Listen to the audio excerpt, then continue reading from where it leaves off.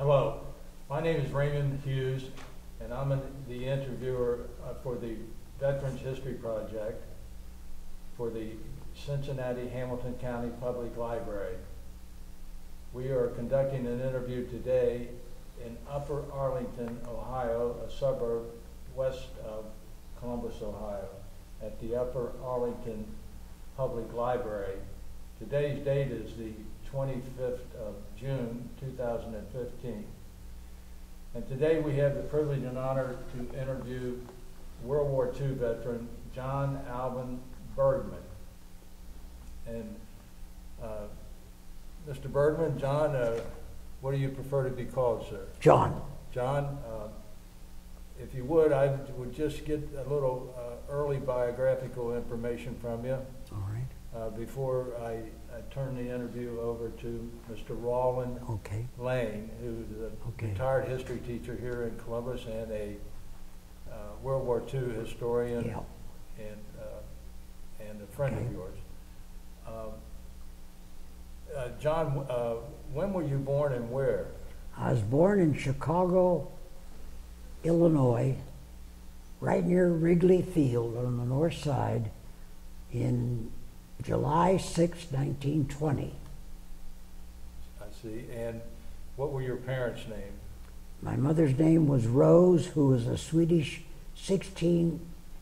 She came to this country as an immigrant from Skåne, Sweden, and made her life here.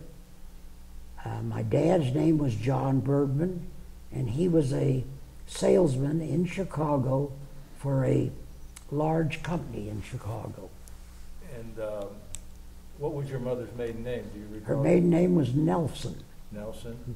Rose Bertha Nelson. I see. And you went to early school in Chicago? I went till I was 9 years old, and then my father was killed downtown Chicago waiting for a streetcar on the loading zone. And my mother, being recently an immigrant into Chicago, never had worked before, really. And I was sent to Pittsburgh to live with my godparents who had no children. And they were quite wealthy, so they were going to take me for a year until my mother got on her feet. Well, each year went by, and I finished high school, went to college. They put me through college. Just one second. What was your godparents' name? Alvin, John. My name is John Alvin. Yeah. And their last name? My Apple, Appel. Her name was Lillian Bergmann Apple. She was my dad's sister. I see. They had no children, and they took me in, and instead of 1 year it developed, I went all the way through school with them. What high school did you go to in Pittsburgh? Went to South Hills High School in Pittsburgh. Was on a cheerleader there. I took all accounting and mathematic courses because I wanted to become a CPA. I see. I went to the University of Pittsburgh for 4 years, taking accounting and math. During the summers, when I was off school, I worked for a CPA firm, a national firm, doing legwork in the field. I see. So that was going to get me my certification when I got out of college. Did you have any brothers and sisters? I had 2 cousins. The one was a year younger than me, and the other one was a year older. The youngest one was in the Air Force. After I went to Pittsburgh, as he was of the age, he joined the Air Corps, trained the United States. Their company, squadron, was shipped. It was the 17th Pursuit Squadron out of Chanute Field, Illinois. He was shipped to Philippines. I see. And he was stationed at Nicholas Field. There were 2 there, Clark Field and Nicholas Field. Clark was north of Manila. The Nicholas Field was south of Manila, about 20 miles. And when they were bombed out, December 7th, they ended up on Bataan. He was with the group that surrendered. He survived the 90-mile death march, but died in the prison camp in July. What was his name? His name was John, or we called him Jack, to differentiate him from me. The other brother was in the Air Corps and in Africa and survived the war. I see. But he died. He got home 2 years later, he died. He was home cutting the grass and he died. Heart attack. Well, at this point, I'm going to turn the interview over to Roland Lane, a close friend of yours, Okay. and he is more familiar with your story and Okay. pertinent questions, Okay. pertinent questions to ask. And if you would, Roland, appreciate you handling the interview. Thank you. Since John and I have met up some time ago, it's always been my privilege to hear him. I have made some notes from past interviews that I thought were interesting things, but I've encouraged Ray to jump in at any time because he has a military background that I don't have.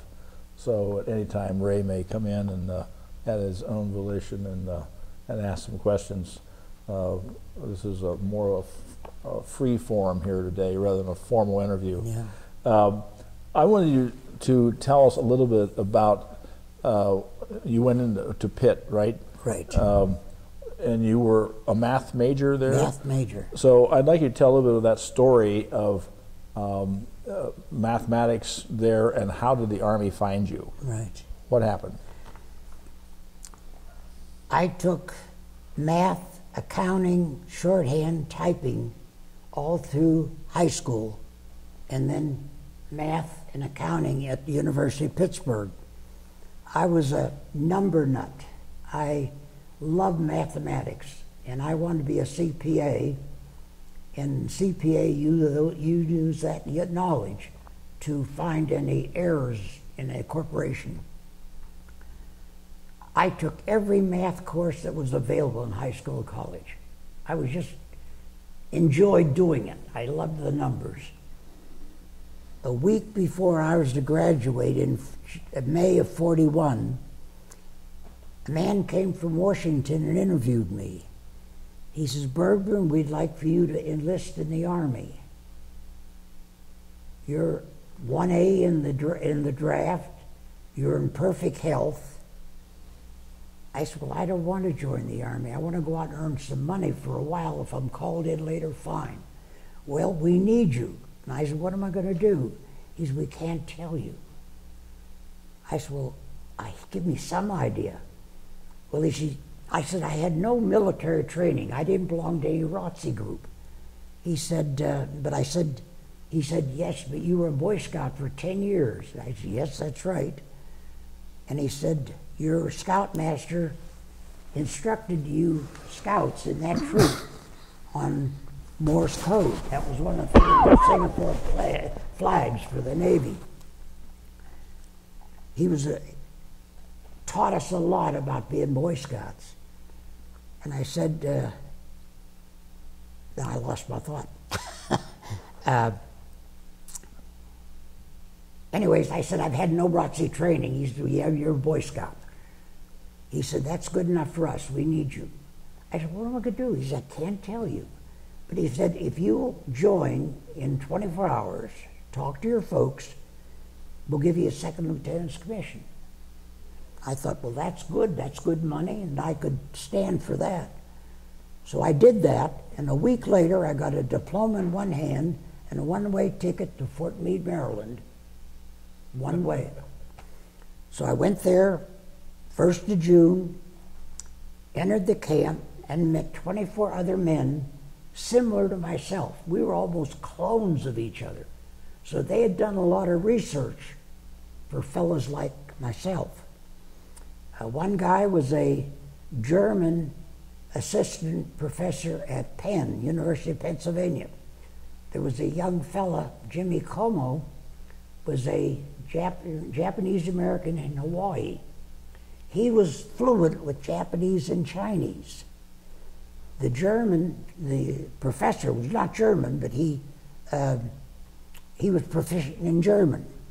So they were our translators in the work that we did. Everybody asked me that, well, what'd you do about the language? Well, we learned a little bit about both languages. The Japanese language is very intricate, as the Chinese are, but there are certain symbols and certain words and letters that you pick up very quickly. I'm trying to think. Well, did they tell you what your job was going to be? Nope, he didn't tell us, but he said there were 3 men are coming from Bletchley Park, England, who were code breakers. Well, we could understand those words, but he said they're late getting here. They've been delayed. So we're going to fit you up. We gave us shots, signed up for the insurance, all the paperwork that had to be done. He said, we're going to give you a week off. You go home, they're going to make your uniforms, and come back in a week, and these men from England will be there. So I went home, and that's when I got that picture on there. That's the only picture I have. When I came back to camp at the end of the week, by the way, this was ragtail uniforms. They just went in the warehouse and got stuff that would fit us. He said he had a box of patches there, a whole big box of patches, and there was a packet of each one. He said, each one of you take one of those packets and have them sewed on your uniform. We said, who are they? They were just miscellaneous patches. He said, we don't care. We just want a patch on your uniform, so no one will know who you are, really. I only met one man in the Chicago airport on going through there one time that was in that outfit. And as soon as I could get away from that counter, I got away. I didn't want to be involved in it. We weren't allowed to tell anybody what we were doing. The colonel said, you are not to tell anybody, nobody, not even an American officer, what you're doing. If anybody stops you or asks you or you're held for some reason, you just tell them to get hold of Washington, and the Army there will get your release. We carried a yellow card, business card, with the initial U on it, which stood for Ultra. We had a yellow, no name, no number, no identification except a U on the card. We carried no identification in our travels for 5 years. Well, it was that's a bit more of the story. So I went home, and by mistake, I didn't know this at that time, that we weren't allowed to take pictures. So I'm home with my girlfriend, had that picture taken with that uniform.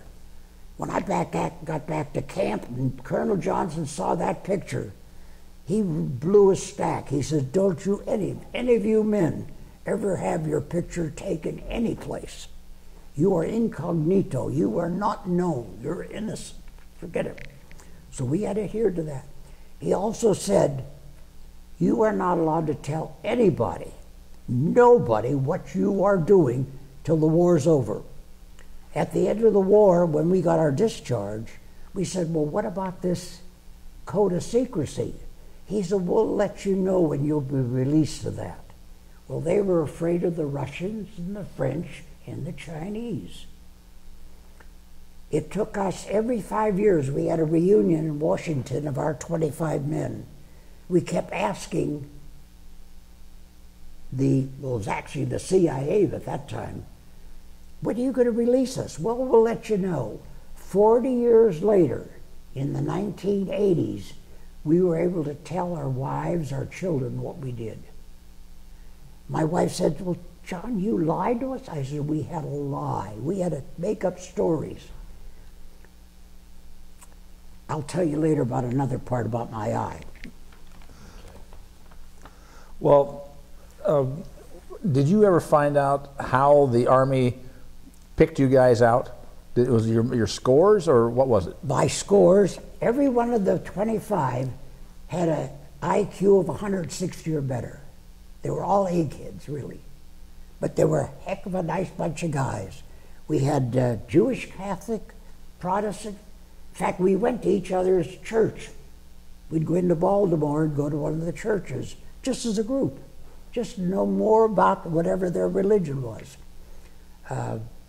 What else would you say on that? Well, so someone in the government contacted these departmental heads then, or? They went to a lot of the universities and asked them who would be a good candidate for the requirements that you've got. And my name was picked as one from the University of Pittsburgh. The girl that sat in my last math class, her father was the math professor. For some reason, he sat me next to her that last quarter, and we always worked on a project together. She was in the same state in school as I was. I was sent off, and in my first travel to California, going to Australia, I was at Treasure Island base, and I'm in the officers club, and I look at the bar, and here's a young lady in a Navy lieutenant uniform, was the girl that sat next to me in college. She said she was interviewed the same day as I was. So that's how we two at Pitt were picked. And she was in the Navy, I was in the Army. You're pretty modest about what you do. Can I ask, were you, I assume with your love of math and an IQ of that sort, you were darn close to the top of your class? I'd say I was, yeah. Yeah. Does that mean number one then? I'm very modest, but I got to admit, I was an egghead and a smart aleck. Good kid. I was a good kid because I didn't want anything to reflect back on my aunt and uncle, who were my godparents. I wanted to be a good thing to them. So they plucked out the number one guy out of Pitt. Is that basically what they did? I think they did, yeah. Okay, all right. Want to get that established. Yeah. Can you tell us a little about going to Washington? You referred in one of your lectures about the house. There was a stone house of some sort they put the guys in. Yeah. Actually, I've got a picture of that pack of a house there. That actually is not really the true house, but I think it was torn down. It was an old farmhouse. When we got back to camp, Colonel Johnson put us in the bus and took us to this. It was an old stone farmhouse, big stone farmhouse. There were electricians, plumbers, carpenters, everybody working on that house, getting it ready for us. They had a lot of rooms, so we were 2 men to a room. We had a cook, a driver, and a houseboy that did all the dirty work around there. We worked in actually civilian clothes most of the time. Nobody was allowed in our building. There was a guardhouse at the end of the driveway, surrounded completely by barbed wire. No one was allowed to come in that building. Even congressmen were refused. Once in a while, someone had permission to come and visit and find out what we were doing. I think they were on the appropriations committees. That's what I think they were. Anytime any of those visitors or somebody outside come in and would ask us questions, we normally would refer them to Colonel Johnson, because we weren't allowed to tell anybody what we were doing. The story on General Tibbets, I got to know General Tibbets real well after the war, very well. Knew Andrea, his wife. And I was sitting in his dining room having coffee one time after I got to know him. And I says, Paul, what do you know about the code breakers? He says, I didn't even know there was such a unit. He's the general, and he didn't even know there was such a thing. He said, all I can say is I got some damn good information on intelligence that was very helpful to him. One incident was over in Africa before he was sent back to Roosevelt.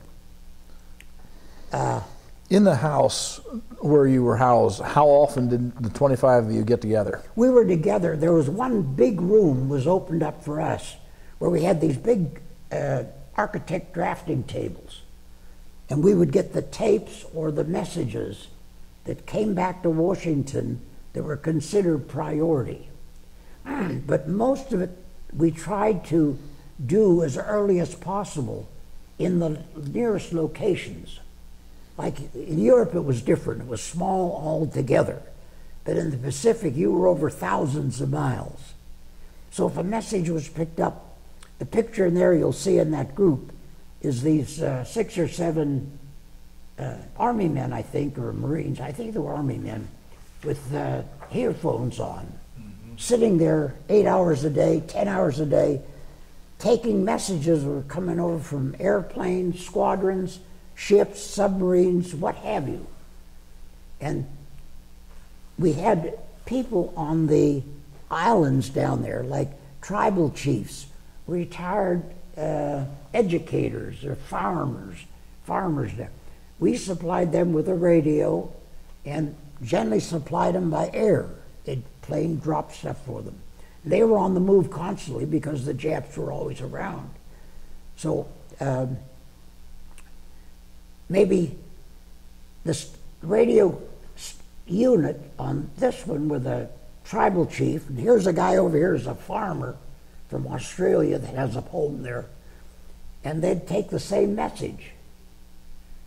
Then that would be sent back to a clearing spot, and they would compare these messages, mainly the location that it was coming from, the triangle, and the message, because you had to be almost perfect picking up these messages.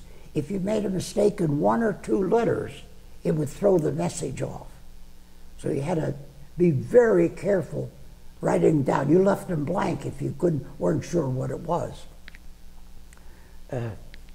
The different types of coding that the Japanese used and the Germans used, not all of those codes were run through Purple or through the Enigma machine, right? Over those years, there were a number of versions. The Enigma and the Purple, Japanese JT-25 machines, were very similar in their background. We had copies of those, because before the war, banks in Japan would use them. They'd maybe dispose of them, get a new one. We'd pick up one. So we had ones down in Fort Meade in the warehouse. So they were something that were just not a new item. In fact, coding goes back to the Roman days. A lot of those various methods, using a round rod that you could twirl with the alphabets on it. The Japanese and Germans had their own language, but they had to use English or an American language because of the international trades. A lot of people don't realize that. Not everything they did was in Japanese. The Germans the same way. I'm going to hand you your water if you want to sip. Yeah. I'm going to put a mint in my mouth. So I get it.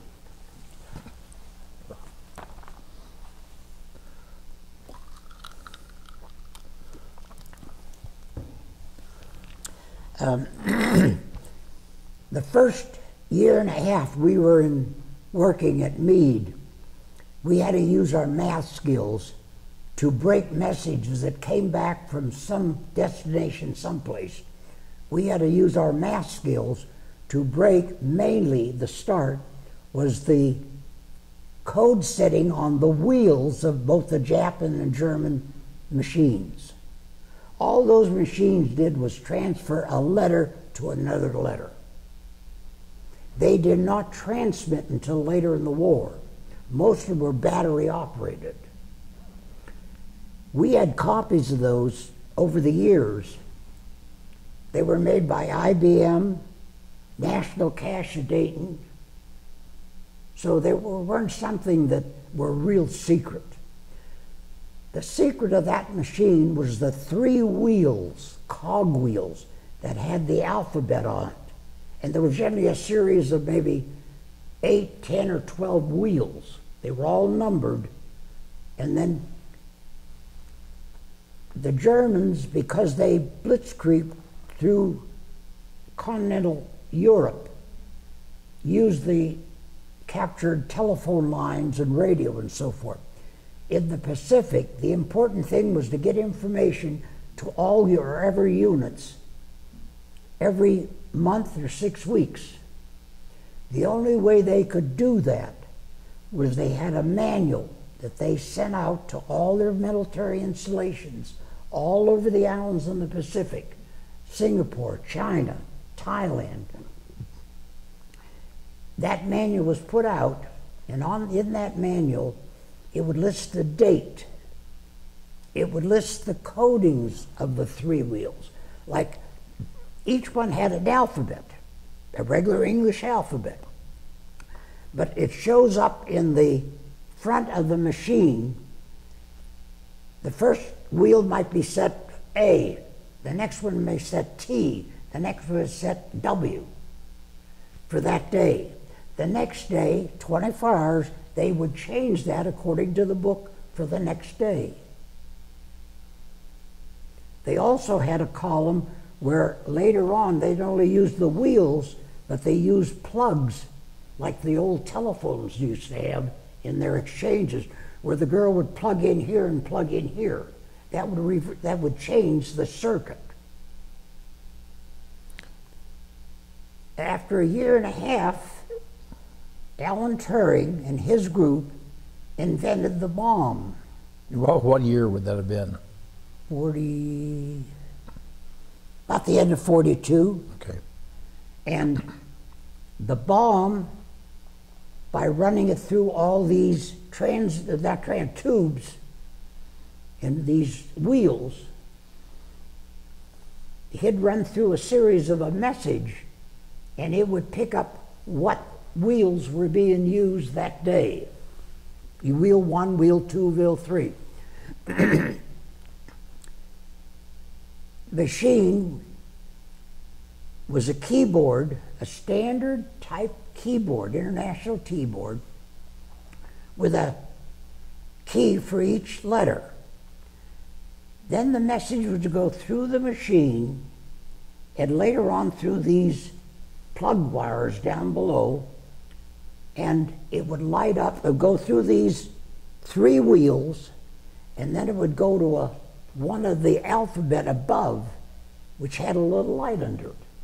So if you pressed A, it would go through the wires, through the cog wheels, through the way, and then it would light up B. The next letter would be D.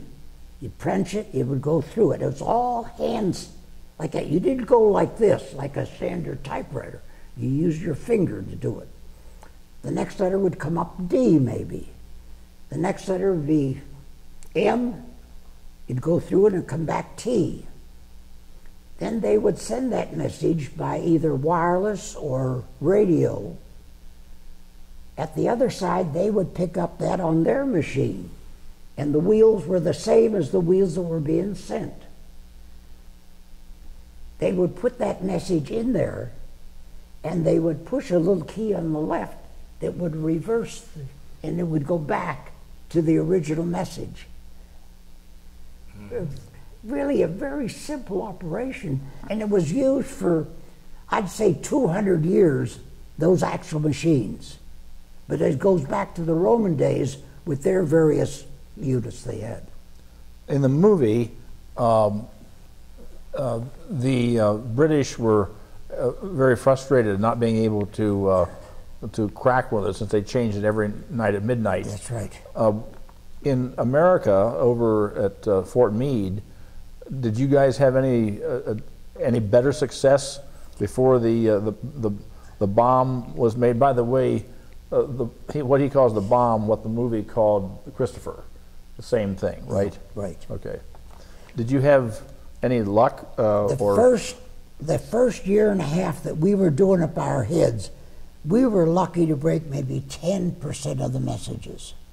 We didn't have, it was a grueling process. So the bomb cut it down to well over 50%. Were you in let me skip ahead just a little bit, and then we can continue to play with the machine. When did you first meet touring? When did you make your first trip over to? Made the first trip in '42. I was told by Johnson, Colonel Johnson, Bergmann, you're going to represent the Americans at Bletchley Park, England. He said, there's problems over there, and he said, Roosevelt has had word from Eisenhower that one of our men should go there. So Johnson said, you're going to be the one. So I flew over on a B-17 as a freight. And I met Turing, and the problem was all through the war, even every year I did that. I'd go to Bletchley Park. Our main thought was not the codes and the messages. We talked about the miscooperation between the Allies. We were afraid of the Germans, the Americans were afraid of the British, of the French. We knew there were French spies all over the place. We didn't trust anybody. The British didn't trust us, the Americans, or the other allies. So there was always a conflict at Bletchley Park, constantly. And it was especially among the higher officers. There's a big jealousy about, one of my grievances during the war was the way officers climbed on each other's backs, would do anything to get ahead. And Eisenhower didn't like it. He definitely didn't like it. I can tell you some stories about Roosevelt, about some of that was going on. But and it's going on today. I have fellas that I know that were in the Korean War, Vietnam War, and they'll tell me about how it was aboard ship, how he was at the bases. It was just this idea of this class warfare going on. You want to go ahead and go right on into the time you're called to 10 Downing Street? Well, the one trip I made to England, I no more got there, and Bern Turning says, we're going to London. I said, what for? Well, they said, they just told us to come down. So we got on the train, went to London. A car picked us up and took us to 10 Downing Street. Or I think it was 10 Downing Street. We go in, go right through. We end up in the basement war room. Maps on the wall. Churchill's there with a cigar. Eisenhower sitting there. Hell, at that time I was only a second lieutenant. I thought, boy, oh boy. Now Turing, he had a different agenda, but I was scared to death. We didn't talk about codes. We didn't do anything about any of the messages at all, that kind of work. The meeting was about the animosity between the groups. What are we going to do about this cooperation among all the officers in code breaking? We got a war to win. We're going to have to win the war and cut out this chicken stuff. Well, that's what the meeting was about. That's all those two high people were worried about was cooperation. You could see how it was with Montgomery, how it was with George Patton. Everybody had their agenda. Some were good, some were bad. Did Churchill speak much, or was it mostly Eisenhower? He's puffed on a cigar and, just that quiet thing. Eisenhower talked a little bit more. So what was Eisenhower's message to you? Number one thing was, we are to go back to our unit and pass the word. If you don't cooperate with the British or any of the Allies, within reason. Now, he said there's a doubt about Russia if you got a reason. If there's something about the French you don't like, the communist French, why, you've got a reason for it, fine. Otherwise, you're going to have to learn to cooperate. The British had an awful system. It was noticeable in that movie, The Imitation Game. A lot of the top ranked officers were not military people. Most of them were either related to royalty or to the hierarchy of the politics. Some guy was an earl or what have you. his son automatically moved up if he went in the service. Well, they were mismatches. They just didn't, they weren't modern. They were the old school. And we didn't have as much of that in the American. I don't think we had it. We had it, but not as bad. So Eisenhower's charge to you was what, specifically? You go back, you have a meeting with all these American officers, the code breakers, and explain we've got to cooperate with our allies. If they don't, they're going to be sent back to America and go into a training group. Well, you didn't want to be sent back. That was terrible during the war. So it would get better for a while, and then it would just, at the end of the year, it would build up again. So it was a real problem. They couldn't, you saw in the movie the objection he had among the British officers. I mean, they threatened touring every day. They just looked down on him like it was a paisan. So what was the reaction when you first told these officers that they had to cooperate? I said, fellas, when Eisenhower makes a decision, you better adhere to it, listen to it, because if you don't, you're going to be in trouble and I won't see you again. So that's the way it went. Then the next year it would slowly build up, and then we had to bring them down to earth again. You see any visible reaction when you told some of them didn't like it, especially the ones that were religious. A lot of officers, and even the Americans, were political officers. Their family was a congressman from Washington, and he was brought into the Army in some job, whether it was infantry, not infantry, I'd say it was more the transportation or the quartermaster. Most of the time, you had to have some ability if you were among the fighting men and the frontline men. So you told them that Eisenhower had your back? Oh yes, I said he has my back. Because Eisenhower said to me, no officer will ever give you any trouble.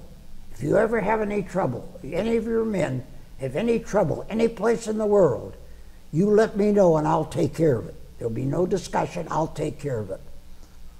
And boy, when you had Eisenhower's back, you were in good shape. How old were you when you told these guys this? Starting when I was 22. 22. 22. And you were a second lieutenant the first year. What kind of, did you have a personal nervous reaction when you were? Knees were shaking, I could hardly talk. I mean, this was big stuff. This was really big stuff. Had the machine been in operation, had it been successful by the time you got there? Or were they still getting it to work? The bomb code machine, the bomb? Bomb. No, the bomb, it was, the first year I went there, the bomb was not working yet. You got a chance to see it? I got the chance to see it, and they were working on it. But the next time I went, the next year, it was in operation. So the part Then the bomb took over, and the main purpose of the bomb was to figure out the wheel settings. It wasn't used for the messages, it was used for the wheel settings. So the part in the movie where the five-man team there were poring over this stuff and trying to tweak it and so forth, you were there at that time when that was going on? That time, the first time I was over there, Turing was sitting at the desk with these other 4 or 5 men trying to figure out mathematically what some of these messages were. We couldn't break many. It was almost, these machines made it very difficult. The gal that was in the film, just as an aside, Clark, yeah. Was that pretty? That was, I'd say that movie was 95% right. 5% was built up mainly because he was a homosexual, and they wanted to commercialize that part of the movie. But the rest of the movie, I think, was very, very good. Very good. Can we take a break a minute? We're back, and we're talking about the bomb, as you called it, or Christopher, as the movie called it, and your relationship with Turing. Could I ask a question? In the movie, they made seem like he was difficult to communicate with. Did you have any problems of that sort?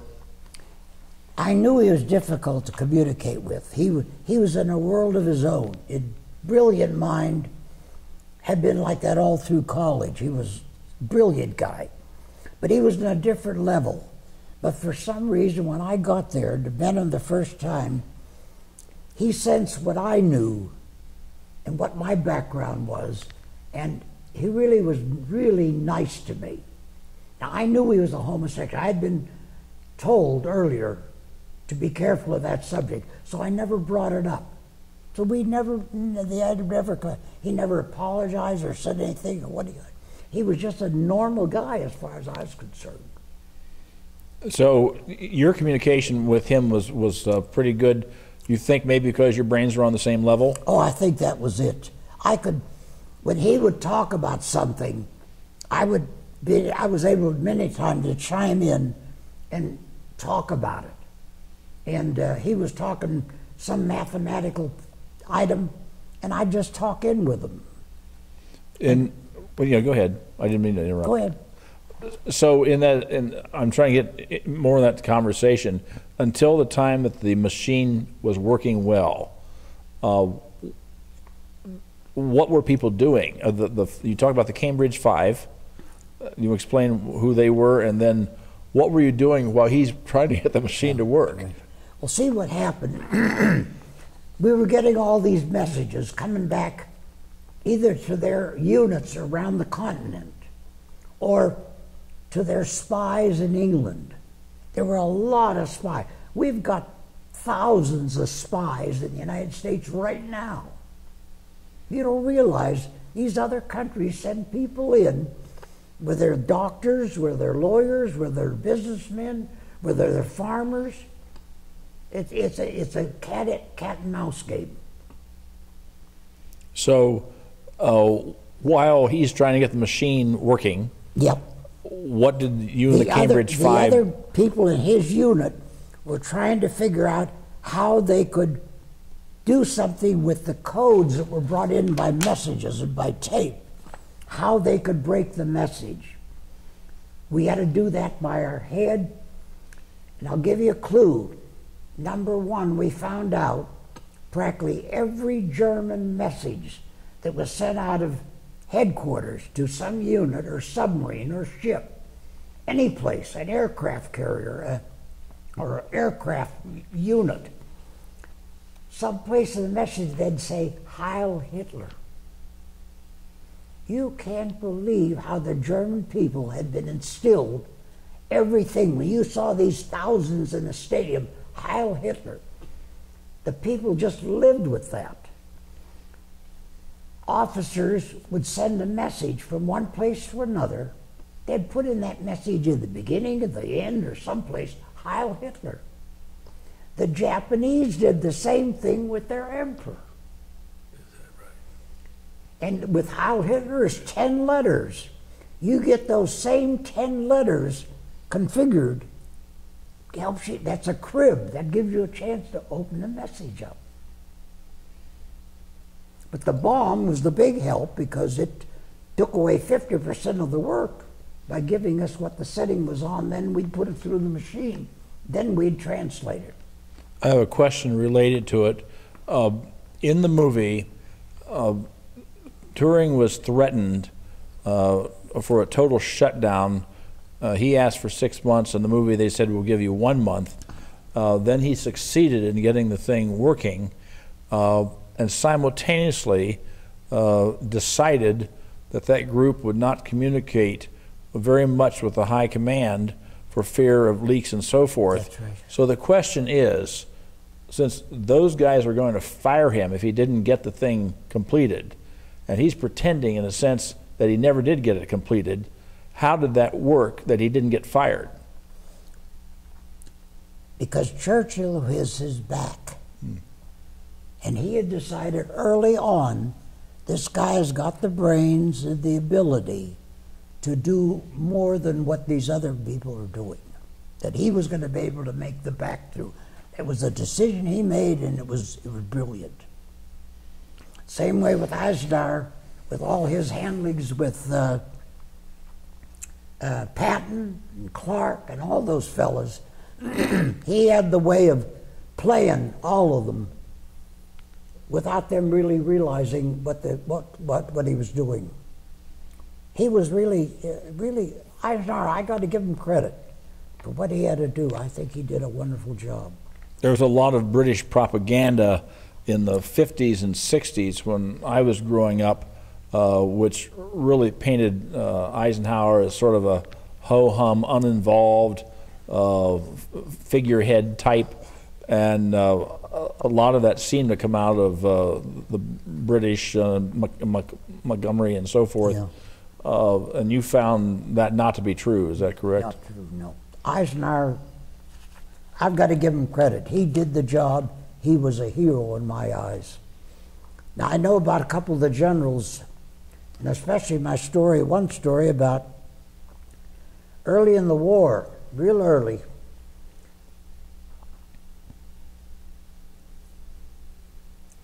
We had orders. Joe Kennedy, the president of the father of the president, was ambassador to England. Early in the war, our orders were to give copies of the messages we did break. A copy went to Kennedy every week. After a short while, some of that information we gave Joe Kennedy was coming back from Berlin to their spies that were second and third agents. In other words, they were German agents, but we had caught them, and in threatening to kill them, they became a double agent. So the messages coming back to those double agents who were acceptable was telling information that we were giving Joe Kennedy. So we got a hold of Roosevelt and said, we've got a problem with the ambassador. We've got to do something about him. What do you mean? He gets copies of all our transcripts that are successful. But that information is coming back from Berlin for some reason. He said, well, politically wise, I can't do anything about Joe Kennedy. But he said, change the messages that you're giving Joe Kennedy.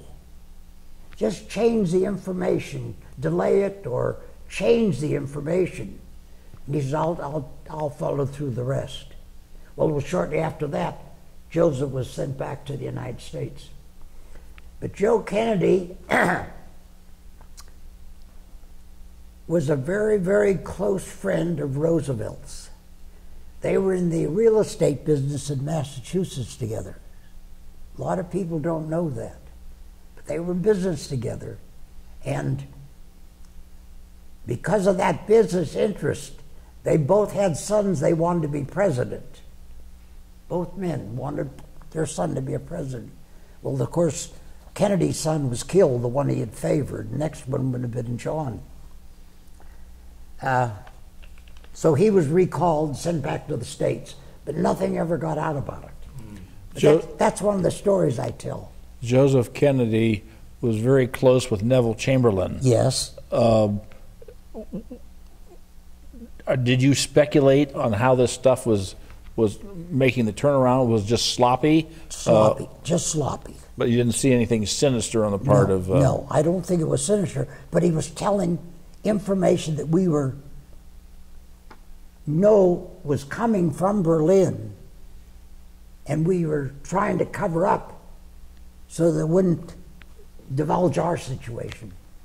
You traveled the world trying to find the code books, and you had one mission where you were sent to Burma. Yeah. You want to talk about that? Well, that code book, the Germans had it and the Japs had it. That was the secret, really, of our code breaking, was the setting of those machines. Because the submarine wolf pack out in the Atlantic Ocean was getting the messages from that book, the settings. There was a problem with the enemy and their code machines. They didn't, even the way we got the copies of the Enigma from the Polish early before the war, that's another story too. But the way that transpired, really, that went together, I'm trying to think how I can put this to words. Better hold it a minute. Stories I could tell you for 5 years. It's hard to just, stay on the one story. You can go any rabbit hole you want to go. That's fine. Yeah. Because anything you say is going to be new to us. Okay. Now, what my thought was? What was the last thing I said? Polish. Oh, the Polish. The Polish.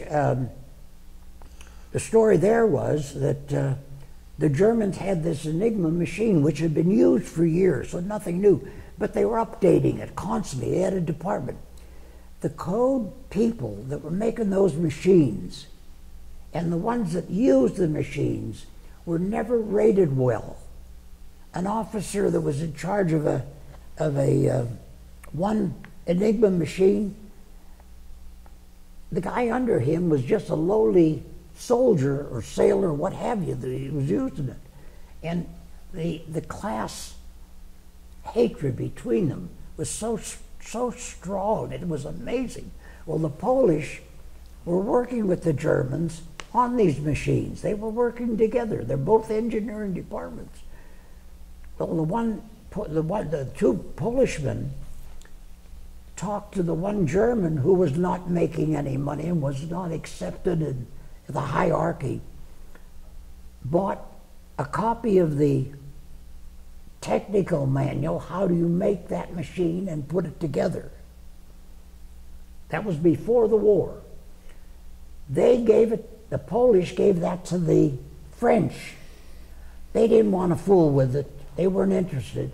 So they gave it to the British. Well, that's when the British got the British Telephone Company, who did all the and the Post Office Department did all the mechanical work for England.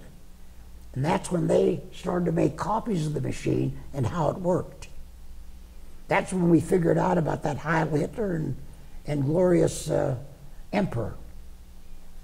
All right, and You're taking us to Burma. Oh, at the end of 6 weeks,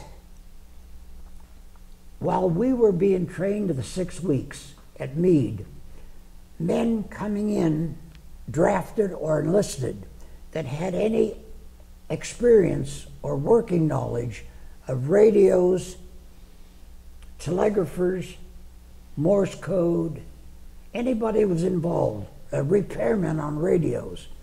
They were sent to Fort Monmouth, New Jersey, to the Army Radio School.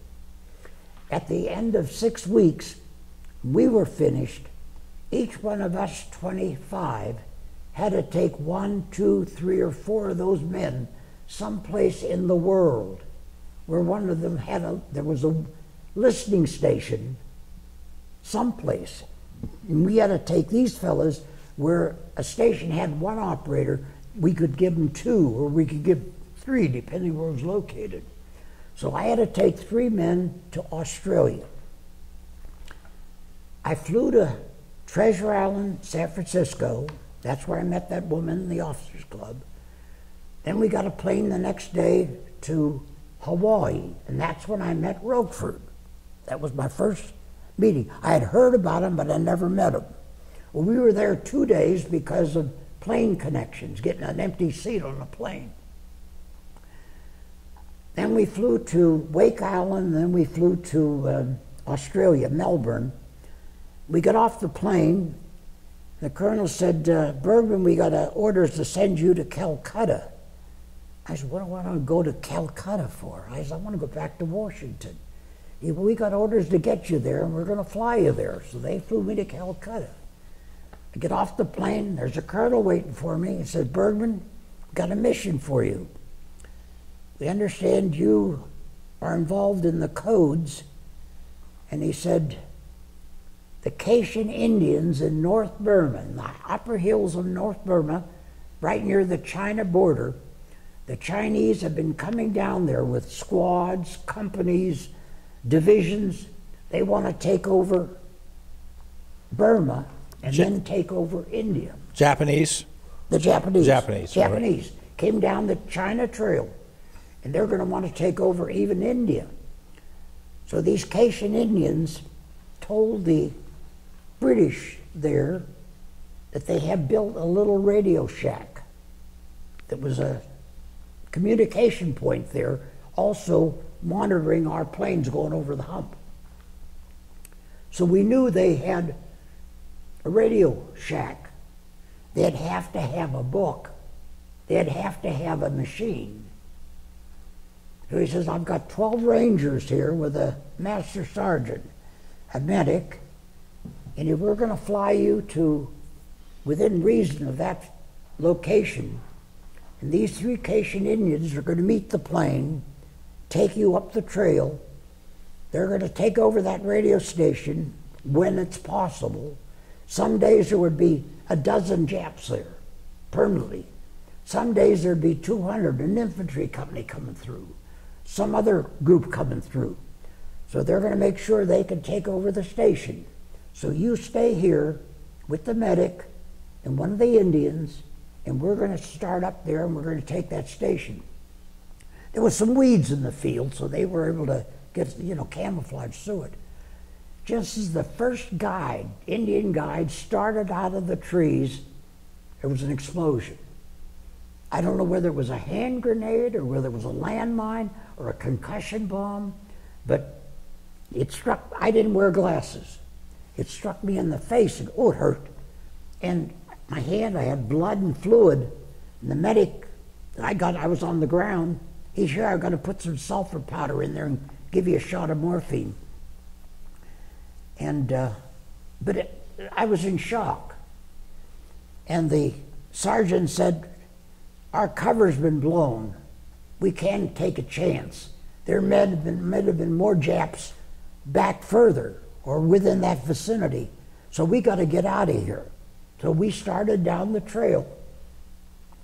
They didn't come after us. That meant there were only a dozen or so there, but we should have went on. But that was his decision. He was in charge of the project. So we went down, radioed the plane, which was just over the borderline into northern India. So we'd come over a couple hours later and picked us up. They never came after us. We got in the plane. I'm sitting next to the sergeant, and he pulled out a little metal container. He said, I guess we won't need these. And I said, what's that? He opened it up. Here was 13 cyanide pills. He said, if there was any danger on this mission for us to be captured, every one of you would have taken 1 pill. And if you wouldn't take the pill, I was to shoot you, and then shoot himself. That's how that mission went on. Well, they flew me back to Calcutta, back to Australia, then all the way back to Philadelphia. Valley Forge General Hospital in Philadelphia. And they took me in, operated on my eye and my socket, and stitched up the eyelid. And when I woke up, and it wasn't a very difficult operation. It isn't like it's like an appendicitis. In other words, it's over in 20 minutes. I woke up. Who's sitting at the bed but Colonel Johnson? I said, Colonel, what are you doing here? He said, well, I had to be here. I said, why? I said, these are all Americans. Well, we're afraid you might talk. You might say something about where you were, what happened, or what you're doing. We can't take the chance. I said, well, they're all American nurses. He says, nobody knows what we're doing. We have to emphasize that. He said, I said, great. I said, the war's over for me. I'm going back home. That's about 3 months after I've been in the service. He said, what do you mean you're going to go home? You've got one eye, that's a good eye, and you got a brain on you. He said, we're going to keep you for a while. Well, it kept me 5 years. And I got along fine. Got a driver's license, worked after the war, but that was it. Then part of that was, Johnson said to me, now listen, you're going to be talking to your folks, you're going to be seeing your folks and girlfriends and so forth. You know you've been going out to the rifle range at Fort Meade once a month or every 6 weeks to keep familiar with weapons. You tell them the Springfield rifle misfired. There was a bolt action that said, that's your cover story. Nobody questioned it. There wasn't one person there. And also, when I first went to Meade, Johnson also told every one of us a cover story. Bergmann, you're an accountant. You tell people you're doing payrolls in Washington. So whenever I went home, what am I doing? I'm doing payroll. Fine, you're an accountant, you're doing payroll. No one ever questioned me. It was a good cover story. I go around to the schools every year in November. Only one girl at Worthington High School, Thomas Worthington, after I gave they separated us into different units in the library or the gym and so forth. And this girl came up to me after the 15, 20 minutes discussion. She says, what did you tell your girlfriend or your mother about your eye? And I said, I told her that cover story. There was only one had the smarts to ask me out of all those 10 years of going to the schools. Just that one girl at Worthington. Where did you go to get the replacement eyeball? Oh, right there. During the war, when the war began with Germany, we got about 90% of our glass eyes from Germany. When the war came on, that supply was cut off. So they had a department in the ophthalmology department where they were using acrylic. Like they make false teeth, they make plastic eyes. That's a shell. When they operated on me and cleaned it up and sewed it, everything, they sewed a little glass ball, like a little miniature marble, to the muscles of my inside socket. This is a shell with my iris out in my eye. It fits right over that. Now, about every 6 years, the VA replaces it. Twice a year, I get it cleaned and polished because the tears harden on there and become rough. But it's just like if you have false teeth, it comes out. One girl asked me one time, well, can you see Alvin good? Well, it's not connected to any nerves. But anyway, that's the story about that. John, if you would, you told us about your first visit in 1942 to Bletchley Park and meeting Churchill. Yeah. You went back again and met him again, didn't you? Oh yeah, I went back. And also, if you would, cover that spy that was part of the Bletchley Park. The one fellow, was part of what's called the Cambridge Five. And they were all anti-war. I was amazed how strong they were and working at Bletchley Park. But the British knew that. But a good way to cover them and keep them under control was to keep them away from any of the operations that were separate and good. So they actually were with the group, but anything that was developed or discovered, they were excluded from the meeting. So they didn't talk, and they advised the other ones in the group not to say anything. And they recognized, they knew who these guys were. Did you know, I'm sorry. No. Were all five of them spies or just They weren't spies, but they were sympathizers to the other sides. The gentleman in the movie that was identified as a Russian spy, when they found the part of his code in the Bible, Yeah. You knew him? Yes. Well, I met him. And you knew that he was a spy? I knew that. Turing told me that. And Turing was, as I say, good to me. He trusted me. He talked to me. I was lucky to have got in with him. I really was. And I avoided anything about his sexual affairs. We never even brought the subject up. I didn't want to embarrass him, and I didn't want to embarrass myself. Was he married to that woman? No, he never married her.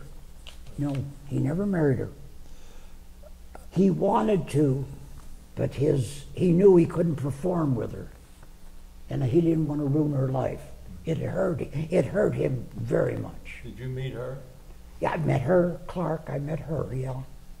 Very nice girl. She was a typical young girl that she actually fell in love with him. She fell in love because of his knowledge and his actually less physical and more knowledgeable. Was the girl in the movie, did she do a good portrayal? Oh, she did a good job. She did, and she conveyed being hurt. Regardless of how he felt, she was hurt. Now, your second meeting with Churchill, when did that happen? About a year later, Why did you go there? we went there because Churchill wanted an update on what happened the last year, how we were getting along. And I said to him, from what I see at Bletchley Park, there are so many of these hotshot English royalty or political officers. They're climbing on each other, and that it's a dangerous thing. It's not helping the war effort. He knew that. He just wanted to hear it said. So he said, just keep doing what you're doing, and we'll go on for that. Were you at 10 Downing Street then? Also? I think it was at 10 Downing Street, and it was in the basement. Went down a number of flights. Was all these maps on the wall. And he had a big desk there and a cigar in his hand all the time. He had a lot of charisma, and I think what the British did to him, I think, was terrible, really. It was politics. Right. People hated him. You got it in Washington now. They can't get along. It worries me. It really worries me. Would you like to talk about the Guadalcanal and Yamamoto? Oh yeah, there's a in there. There's a no. It's the message there. When we first became affronted with the Japanese in the South Pacific, as the war progressed, at Guadalcanal, the Japs were building an airfield, and we tried to invade there. We made landings, but they were giving us a real hard time, mainly because the troops and the ones that went in there were not efficient working units of the American military. They were some draftees, some See, whenever the war started, anybody that was in a training camp was permanent cadre. Very few of them in the first year or two went into combat because they were training people because they had been in the Army for 5-10 years. So we eventually started to get Marines and trained men in there, and we were turning the tide of battle. We took over the field, the airfield. That was very important down there. Well, at the far north of Guadalcanal to the west, northwest, was Rabaul. That was their Navy base and supply location. Well, when we started to we took over the airfield and were taking over the rest of Guadalcanal, we were beating them handily. Great fighters. I'm telling you, the first group that went in, the second group that went in, there were good, real hard fighting men. One day this message came over about ETA, so forth. It was Yamamoto sent a message from Tokyo, and he was going to fly to Rabaul and survey the military effort that was going on there, because they couldn't afford to lose Guadalcanal or the nearby islands because they wanted to invade Australia. That was their intent. In fact, they sent some men over the mountains of those, dragging their artillery and everything over those mountains, to then go over and invade Australia. That was definitely, they wanted to guard their back on that end. He sent a message, and the guy that his radio transmitter of that message of arriving there at Rabaul at that time, Yamamoto, who planned the attack on Pearl Harbor, he was their best efficiency military man. He was a brilliant man.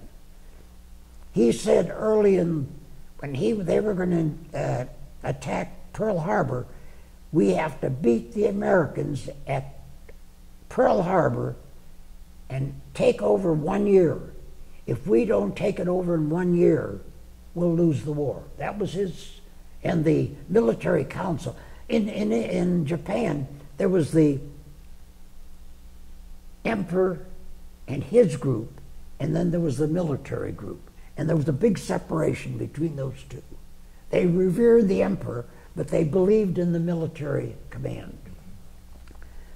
So he sent that message in this code. He sent it in numbers. John, I don't interrupt. What would you think if I were to hold that up? Go ahead. And you point. Okay. I'll use your good eye. Okay. Otherwise, I'd let Ray do it. Yeah. And I'll hold the thing up here. Okay. All right. See how our cameraman can Yeah. focus on that. And are you getting that okay? All right. Close enough. So John can sort of. Yeah. Is that better, or is it not worth the effort? That's good. Okay. All right. Go ahead, John. Can you? Well, the man in Tokyo, the radio operator, had this message that Yamamoto was going to fly to Rabaul, and his estimated time of arrival was on the date and time. Yamamoto was a definite on time. He was very prompt in everything he did. So his plane and 5 or 6 pursuit planes, guard planes, were flying into Rabaul. We took P-38s out of Henderson Field that we'd just taken over and put extra tanks under the wings, which was devised by Charles Lindbergh previously. A lot of people condemn Lindbergh, but he was a real help in the early part of the war, although he was in Germany, and that's another story. But he was a believer in extending pursuit planes to protect bombers. This group of, I think it was 5 or 6 P-38s, met Yamamoto's plane near Rabaul, because we were there exactly almost on the minute. Shot Yamamoto's plane and his pursuit planes, his fighter planes, protection. All were killed. The Japanese people didn't know Yamamoto had been killed for 1 year. That's how important it was to their effort. But you'll see when the message was sent in numbers, the letters, English letters were here. It's a 7x7 block. And if you see down here, when the message was sent, all those numbers are under 7. So we knew the code book pattern of that puzzle was one of those. So it made it easy for us to decipher the message. So that message came to you in Fort Meade? No. All that was done out in the South Pacific. Okay. They picked it up, and their code stations that were working down there breaking messages. Now, if they got a message that they couldn't break, they would send it back to Washington. Now, there was Vent Hill, there was Arlington Hall, that was a Catholic girls' school they took over, and the Navy Department all had code groups. So they worked on messages. The messages we got were the important ones that they couldn't do anything with. But the trouble is, any message sent that's more than 5 or 6 hours after it's been received, it's no good. Most of your messages is an immediate action. They didn't send the message what was going to happen next week or 3 days later. It was going to happen within 24 hours or so. So for the math dummy that's sitting beside you, which is me, go ahead and unscramble the puzzle for us. You said it was in a box of 7. Right. Where do you go from there to understand it? Well, the message came through with these numbers. In other words, the message itself, that was either by radio or by wireless, was 15, 36, 11, 73, 77. You'd go like on the first one, E, 15. Well, you go up here, E is here. Well, you go, the first column is 1, the column across is 5, so 15 is estimated arrival. How long would it take you? Could you arrive at that, what E was, just by probabilities? Well, as soon as we saw there was nothing over 7, Okay. we knew this block, this puzzle block, was the basis of that message. All right. Now there's other ones where you shift the two, you'll have 26 letters here, and then you'll shift the bottom ones over 1 spot or 2 spots or 3 spots.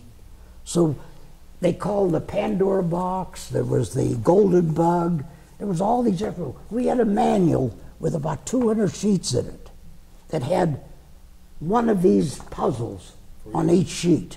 You know. So the combinations had already been worked out. Right. Okay, that's Ray's over there. Get that?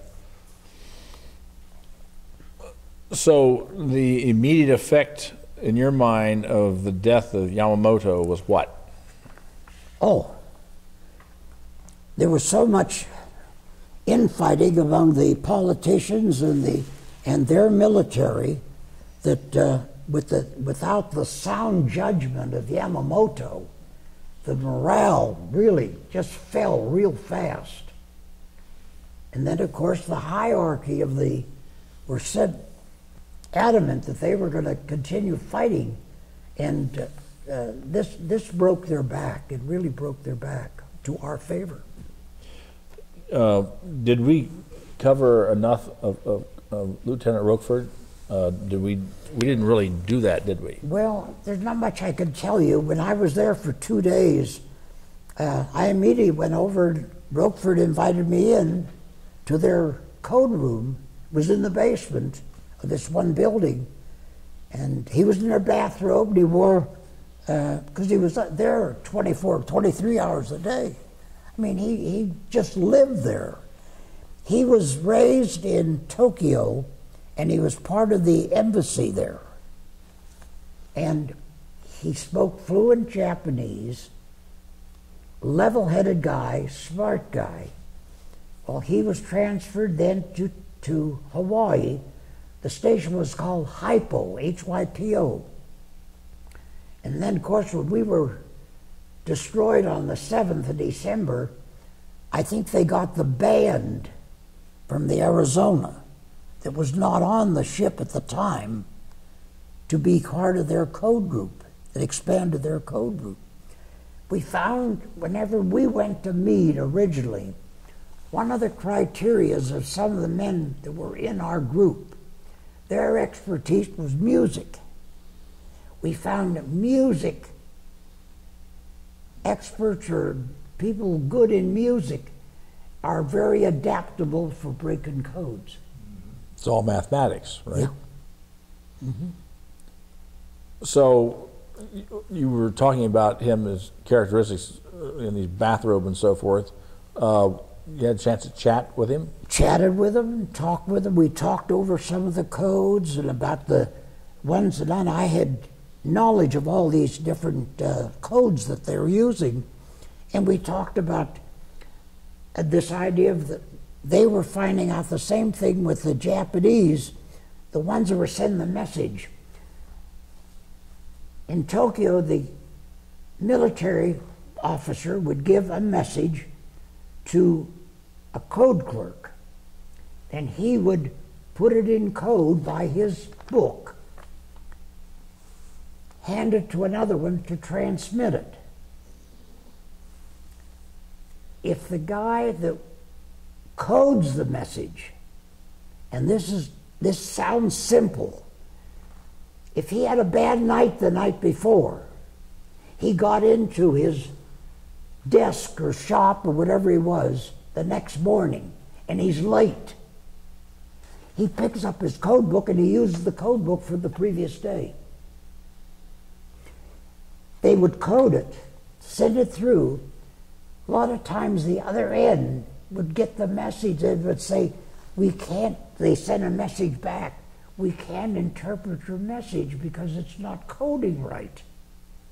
Then this guy, to protect his back, would look in the book, make the sheet turn over, and send the message through. So that morning, we had 2 messages that we could compare with the one we'd worked in all day yesterday. We immediately could work on this message immediately and probably break it. How often did that type of thing happen? Very often. And it was the same thing with the Germans. And you said they ended a lot of, the Japanese ended a lot of their messages with praise to the emperor or some way used the emperor's name. And it was almost universal. As the war went on, almost every message has had that. They took time to put that in. Which gave you a key to breaking the code. Yeah, it did. It was going to call us a crib. A crib was an entrance into the message. And it was amazing that they made mistakes and we made a lot of them too. I could tell you. There was a lot of mistakes made, a lot of mistakes. Anyone that stood out in particular? Oh, or you sort of bury that? I buried that, I'd say, yeah. We didn't want to talk about good. We didn't want to get someone in trouble. We warned them. We would get word to them, hey, you made a mistake. Don't do that again. So after you got out of the hospital and were recovering, you went back to... Went back to Fort Meade, and I just went on with my regular work. I made trips around the world. I visited India, Australia, Pearl Harbor, Africa. What were you doing in Africa? Same thing. We had stations there. As time went on and we took over more property, we'd have a trailer or a truck with a crew with headphones listening to the different officers, instructions from Berlin, instructions from Rome to their groups. And we were very strong there. We found out there was one case, there was an officer club or a State Department club in Egypt, and there was a mole there, and he would hear different conversations, and they would pass that word back to Berlin and to Rome. So it was going on all over the world, all over the world. I'll tell you another good story. Paul Tibbets told me this. When Paul Tibbets was bombing Germany out of England early, he had, I think, 25 missions. They decided to send him to Africa for the invasion. Well, after the invasion had happened, Tibbets had to fly down from England, and he flew, by the way, on one of those, he flew Eisenhower. Eisenhower sat on a 2x4 in his plane up in the cockpit while Tibbets flew from England down to, I think it was Algeria. Well, Tibbets arrived there, and what's the guy's name? General Norstead, who was very strong politician, became NATO. Right, Norstead.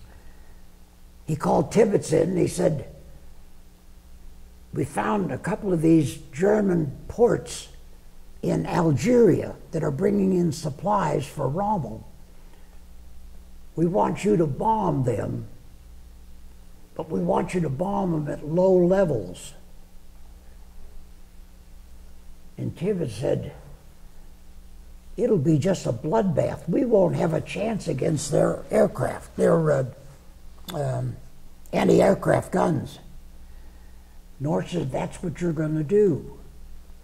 He said to Norstead, well, if I'm going to do that mission with my crews, he says, will you fly right seat with me?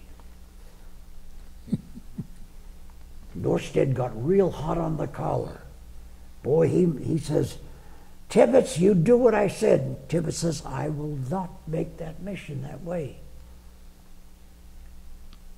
So Tibbets flew the high-level mission. Norstead told somebody down the chain that he's going to court-martial Tibbets. The general, there was the Air Force general, got word. Acres? Huh? Acre? No, it was, what's the other one?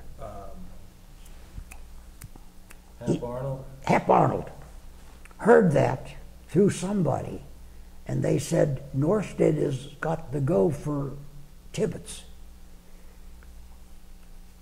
Arnold arranged for Tibbets to get in the next plane to Washington. He got him out of there before Norstead could do anything.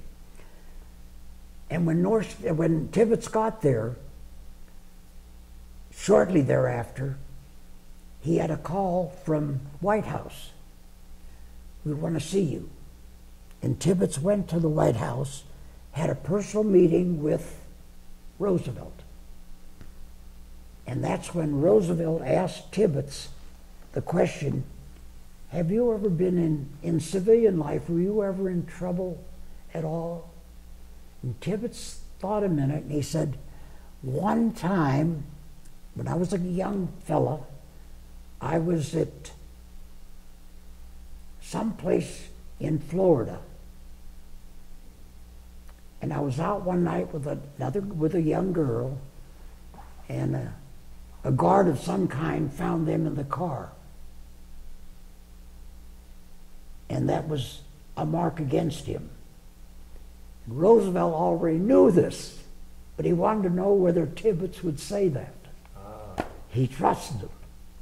And that's how Tibbets was then, Roosevelt had made his mind up about the 509th and that bomb mission. But he wanted to find out how far Tibbets would go about that. And Tibbets told the truth. And he says, okay, fine, Paul, that's all. That's how he got on that 509th composite group. Yes. You had a question about Joe Desch? Oh, did you know Joe Desch, D-E-S-C-H, from NCR in Dayton, Ohio? I was there one time. I don't remember seeing him, but actually Turing came to the United States during those war years. Oh, he did? He was actually at Princeton for almost a year. Oh, is that right? And I spent some time with Allen, either in Princeton or we made a trip to Dayton and went through the operation and saw them making these cogwheels for that machine.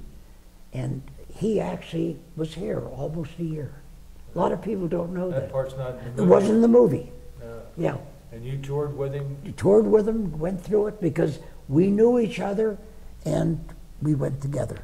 So NCR made the cogwheels for the bomb? The IBM and one other made it.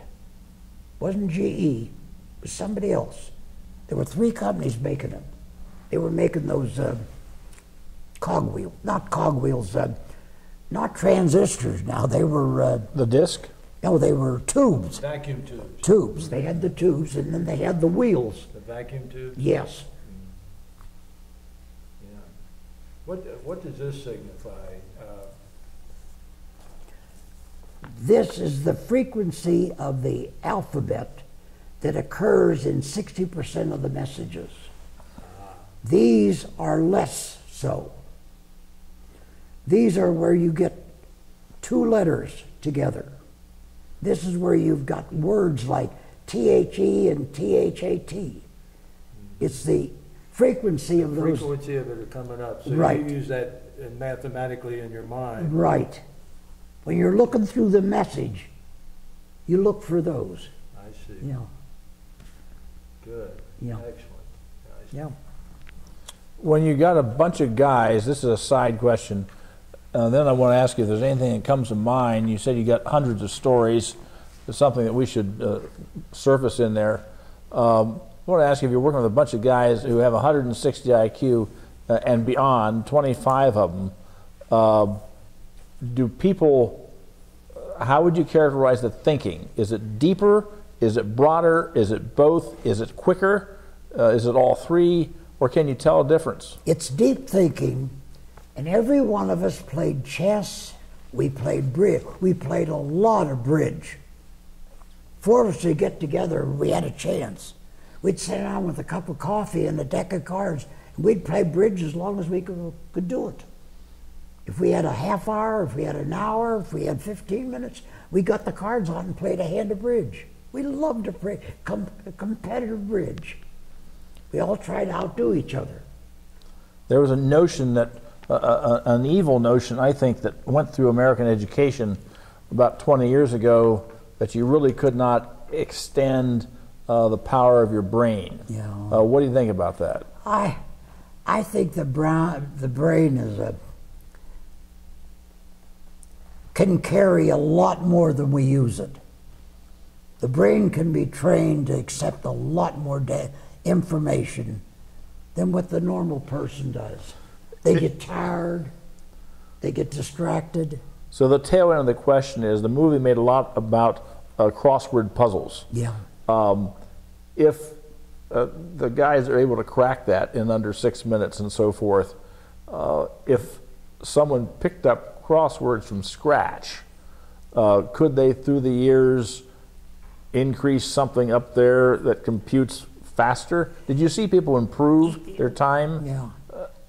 That took those original tests? I think their knowledge and education background alerted the mind to do that. I think the mind, it's like I've also said about the Morse code. It's like driving a car. You'll do things automatically. When I see a message, when I type a message, I'm looking at a book over here, I'm going like this and I'm typing. It's just automatic. Driving a car is automatic. You got the music on, you're thinking about what you're going to do for supper and where you're going to go. Your mind's just coordinated. But you have to educate your mind and keep up with it.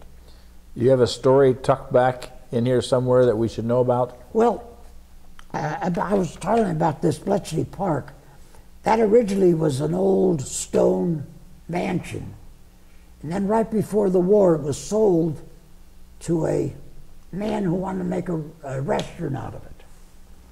When the war came on, the government asked that fellow whether they could use that castle.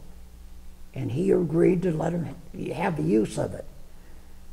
And that's when they brought these people, professors, touring, that group from Oxford and Cambridge, which was, this Bletchley is between Oxford and Cambridge, going north from London. And they made that, and then they brought in all these young people from the colleges that were just 18, 19, 20-year-old girls. I was amazed how you could have eventually, at the end of the war, 10,000 people working there.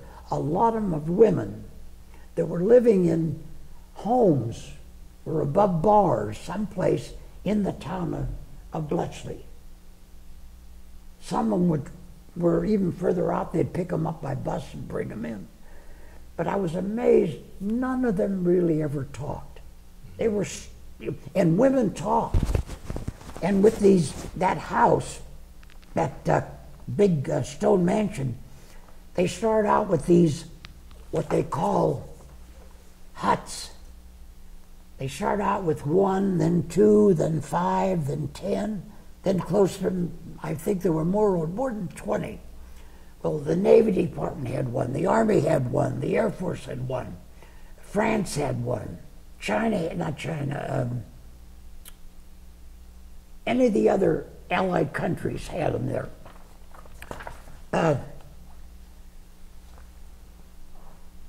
messages that would come through, and Turing and them would decipher them. The messages were then sent to a person at a desk who would sort the information, where it came from, what it was. Then a copy of that was taken to that hut, knock on the door, hand them the message. Then it was up to them to handle it. And like the Air Force, they'd get a message from Berlin that they were going to send a squadron to Budapest or someplace like that, or the Pulaski oil fields. That would go into that group to work on it. So you didn't ever have anybody, there were some that were controlling things, but it was all individuals. So that someone in this hut working on their messages would go home, and the other girl, roommate of hers, above this bar during the war, they would never talk about it because they were two different operations. That's why we didn't worry about them talking, because one was doing one thing, one was doing the other thing, and there was no interest in the two. Towards the end of the war, or during the war, were they able to decipher these messages on a daily basis, or did it take more than a day, or normal? As time went on, there was enough people working, like there were 25 of us at Meade. Mm-hmm. So when one guy had a message and he was having trouble with it, he wasn't picking up an idea on it, he'd pass it on to someone, or have someone sit over here with him. The two of them would talk about it. And sometimes neither one could figure out. We'd pass it on to a third person, because someone's mind was maybe going to pick something up on it. Were you involved in ever deciphering a message that if you had not disseminated it, one of our, or a group of our men would be killed, but you were required to hold it back? That happened many times, and I think that was the hardest part of our job. I really think when we walked away from that table, we knew someone was going to get killed, many were going to get killed, and we just couldn't break the message. Now, a good example, you've heard of Coventry. We got a message through that they were going to bomb Coventry. We evacuated most of the women and children, and then some of the men. We didn't evacuate everybody, because we wanted to be sure it was bombed, and that we didn't evacuate the town. There was enough time lag. So you didn't tip your hand to the We German? didn't want to tip the hand. And the same thing in Italy. The Italian ships taking cargoes of supplies, ammunition, oil, and everything, constantly were coming out of Naples and Rome and the other ports. We were breaking the messages of those supply transport groups coming through, but we didn't sink everyone, and we made sure that we had planes out reporting, here's the convoy. Well, they misbombed it. And you let them get through? Let them get through. So that you didn't Tip our hand that we had broke their messages. That had to weigh on your conscience? Very much so. There were times when we went to bed that I regretted, and I said a deep prayer for those guys or people that were going to be killed. We had that occasionally happening. Yeah. We didn't always know the results that we passed on. It was passed on, we forgot about it. We weren't working. There was always a pile of early in the war, there was maybe 5 or 6 for 25 guys. As the war went on, there were sometimes several hundred messages in one day. So you couldn't spend too much time on them. You had to be exhausted. It was very, we would get maybe 1 day a week when we were at Meade, where we could go into Baltimore and walk around the town, There's a dam there, a water dam, just outside Loch Lomond. We'd go up there. There was an amusement park we'd go into just to get away and be free. You were in civilian clothes or uniform? It really depended on what the newspapers were saying and what other things were going on. What'd you tell people you were doing for a living while you were in the Army? That was my cover story. Perfect story. I was an accountant. I'm doing Army payrolls in Washington. Every day I'd go to Washington from Fort Meade and do payrolls, go back to Fort Meade and stay there. And when you were discharged, what rank were you? I was a major. And every one of us, 25, had jobs to go to. I worked for this accounting firm during my summers when I was going to Pitt. And I was doing legwork, just inventories at warehouses and so forth. And they were just anxious for me to get back. They had a job for me.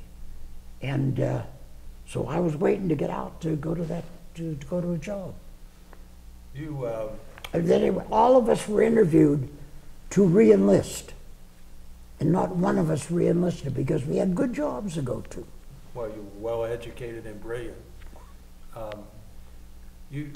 What was your wife's name and her maiden name, and when did you get married? How long did you court her? I courted her all during the war. I met her. She was 5 years younger than me. So at 20, I was 20 in June when I went to Meade, and in July I was 21. And I guess I had been deferred to finish my college. I don't remember what happened there, but I did finish my college.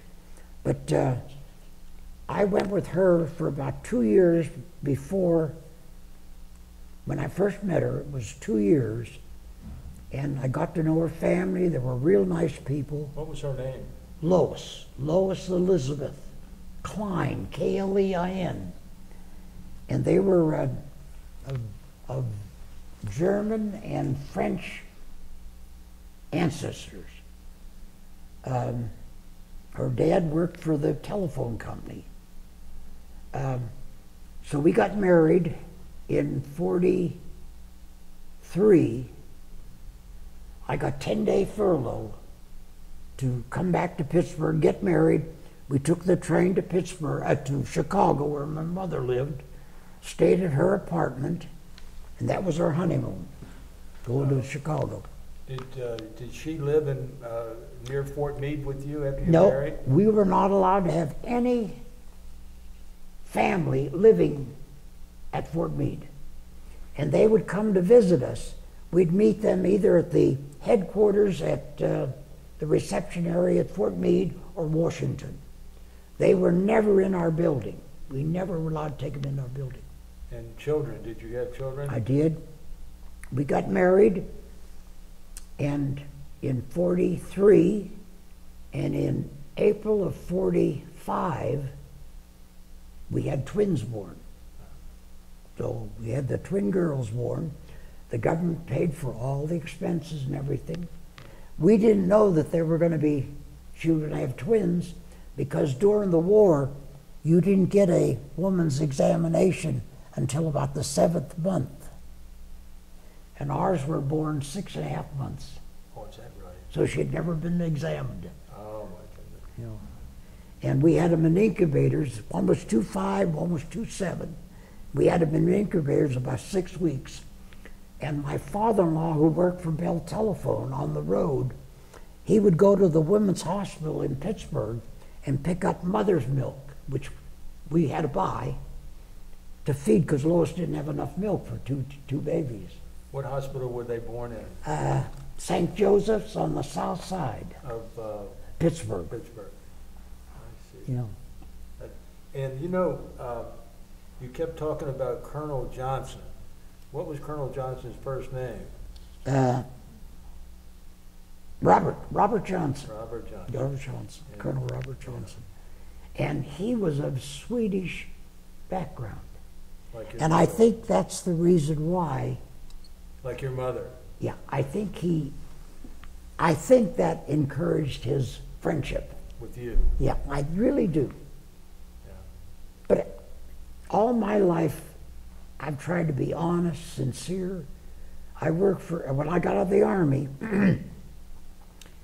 1 week after I got out of the Army, a firm that I had worked on, a coal mining company in Pittsburgh, this accounting firm did their audit.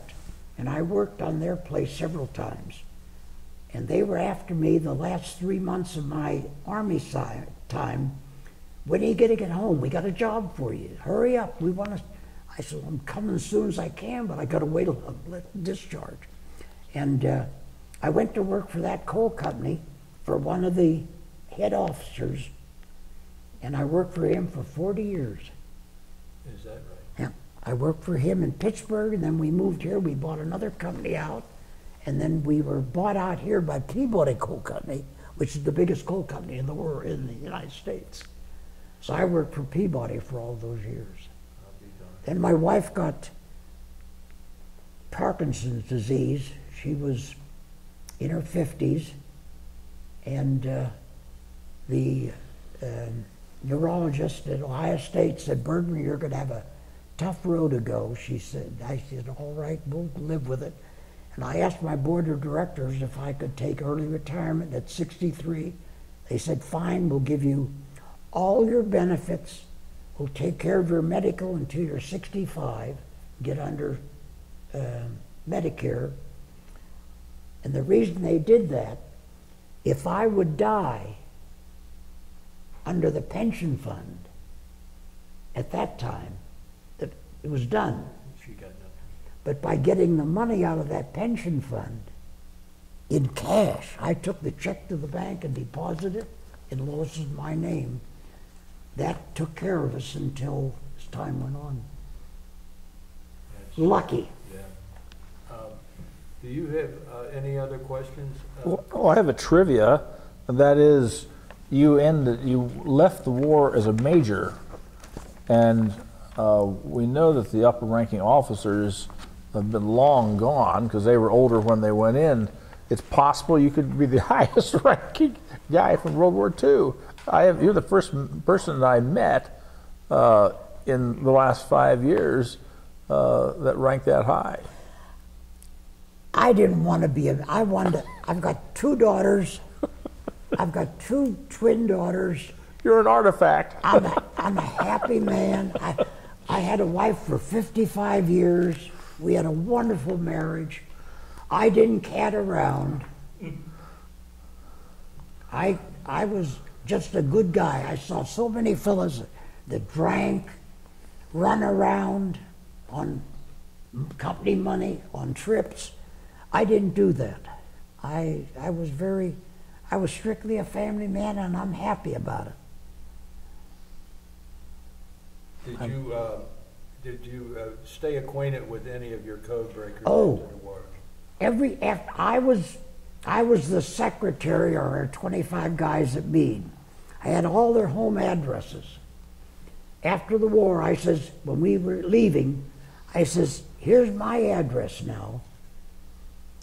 If you make any changes, remove anything, keep in touch with me. Phone me or write me.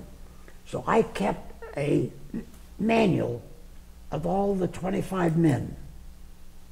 Every 5 years, they would bring us to Washington. We would go in some of their old units that were carrying on, and they wined and dined us. Well, each 5 years, we were less accepted. Less accepted. Finally, whenever it was in the 1980s, about 85, we finally, all that time we kept saying, when are we going to be released? We want to tell our families. Well, finally in 85 or 86, whatever it was, they released us. We quit having reunions, but I kept in track of the guys. Every Christmas, I sent a newsletter of our 25 that I had received during the year. Well, they started dying off, dropping off. Well, 2 years ago, there were 3 of us left. One was in Philadelphia, one was in Florida, and myself in Columbus. Well, then, since then, the 2 have died. I'm the last one of the 25. Last survivor. Are the names of those 25 public information now? Yeah, Okay. yeah. I wrote to their widows for a year or 2, and then I had enough to do with my own. That story is gone. You had, Brian, do you have anything you would like to I add? have several. Well, the first one we always like to ask, where were you when you heard about Pearl Harbor? Where were you when you heard about Pearl Harbor? Do you remember you hearing about Pearl Harbor? Where were you? I was back home. No, that would have been December 7 of 41. I was at Meade that day when we got word. A good part of that story about Joe Roquefort, one of the nicest working men I've ever met, other than some of the others. He got a lot of the 14 weather messages or diplomatic messages that was the instruction to all the embassies around the world to destroy their Enigma, their Purple Machine, and all their code books and all their stuff that they had, secret stuff. At the end of December, they sent the Supreme Court judge and a couple members to Pearl Harbor to interview Roquefort and find out what went on, why those messages didn't finally get to Washington. Well, the truth is, well, anyways, there was confusion on that, delay and everything. Shortly after that, 2 captains in Washington, their names were they were brothers, and they were both Navy captains, and they were in intelligence, Navy intelligence. They arranged to have Roquefort transferred from Hawaii to Treasure Island in charge of a dry dock. A brilliant code man was put on a dry dock because of politics, because he overshadowed those 2 captains. That's another unwritten story. Is that actually that's what happened to Roquefort after he broke the Battle of Midway? That's after the Battle of Midway. And that's a good, very good story. Very good story. You got time to do that? Well, might as well if you want on tape. Yes. Well, Roquefort had been monitoring these messages out of Tokyo. And in Tokyo, as always, among the belligerent countries or the friendly countries or the associated countries, they have their State Department dinners and receptions and parties. Our representative of the Dutch were at one of the parties, and one of the Japanese officers made the comment that this fleet was leaving Tokyo on a mission. So Roquefort was listening for messages coming, but there was radio silence. So knowing what was going on in the war at that time, he knew that Midway was going to be in the Japanese way.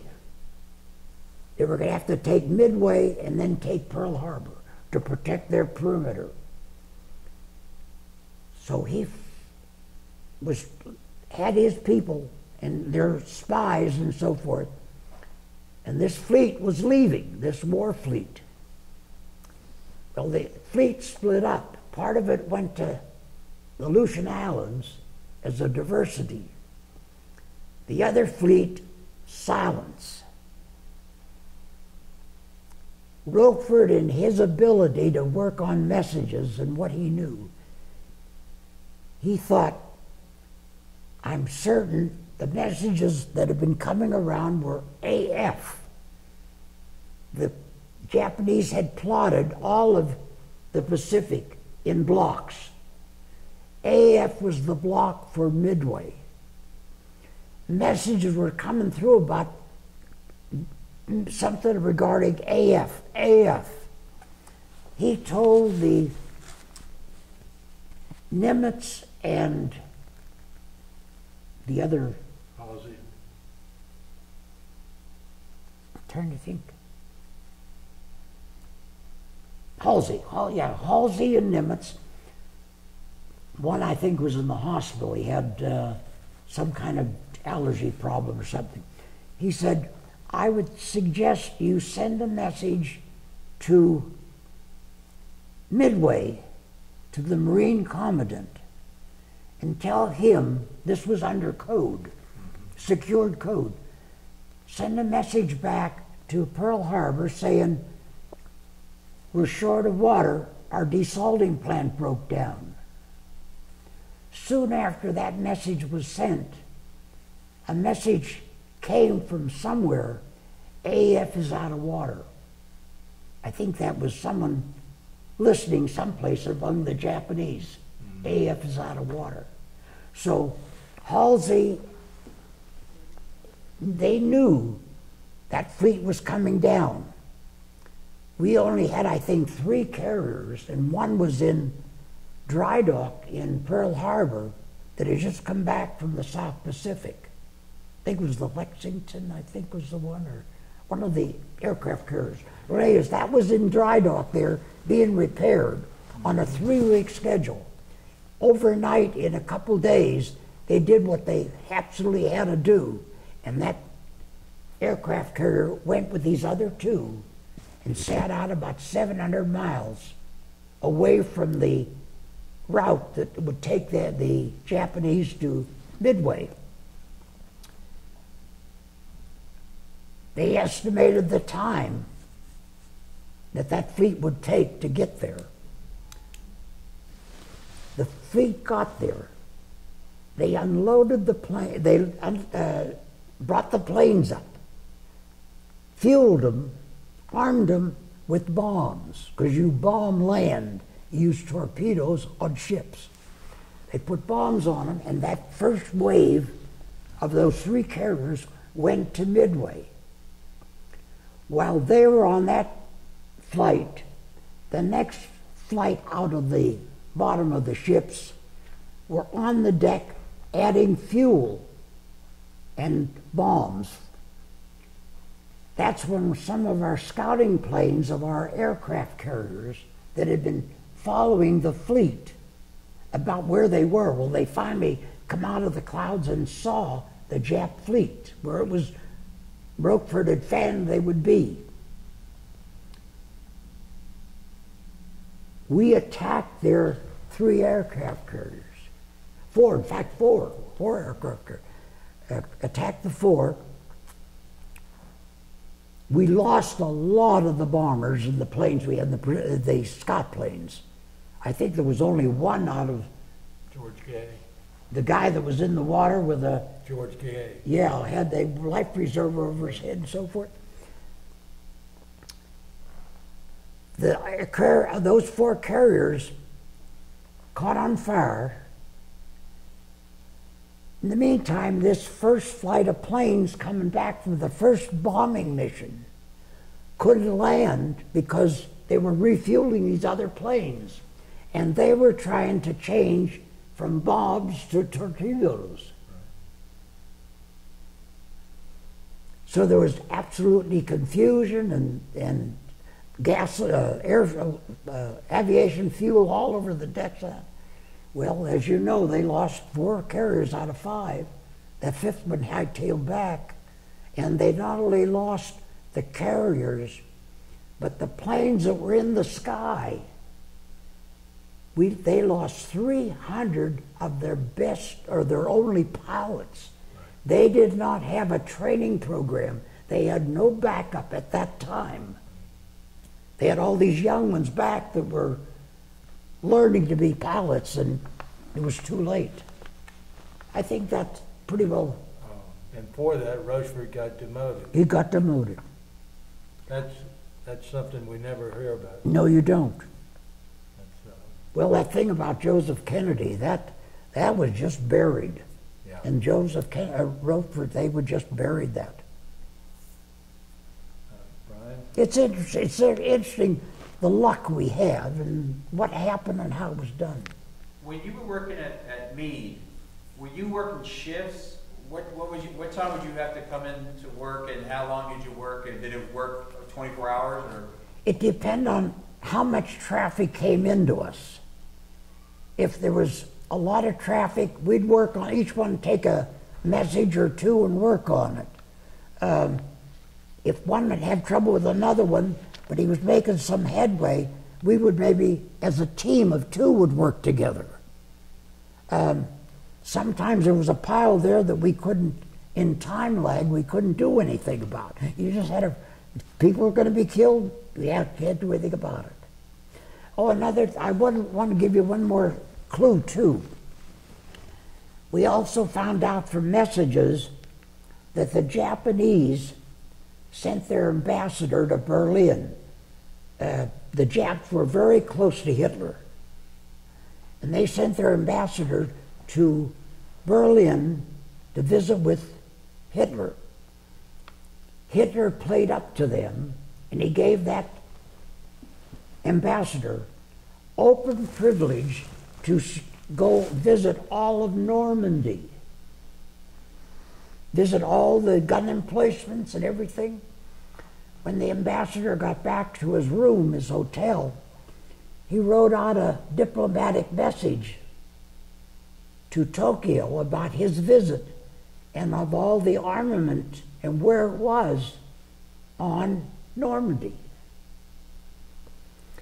He sent that message back to Tokyo by cable. The cable from Berlin went to England, to London. That was the cable traffic, went to London. England was tapping that line. So that was a big help for Eisenhower to plan the Normandy invasion. That was a big help. I'll tell you one other thing about it. The Doolittle raid. Right before the war, an American baseball player, he originally was from Toledo, Ohio, was a catcher.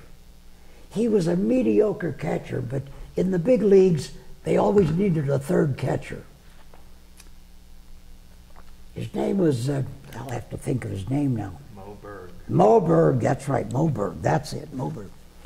Moberg went with an exhibition group of baseball players to Japan to play in one of their baseball leagues as an exhibition game.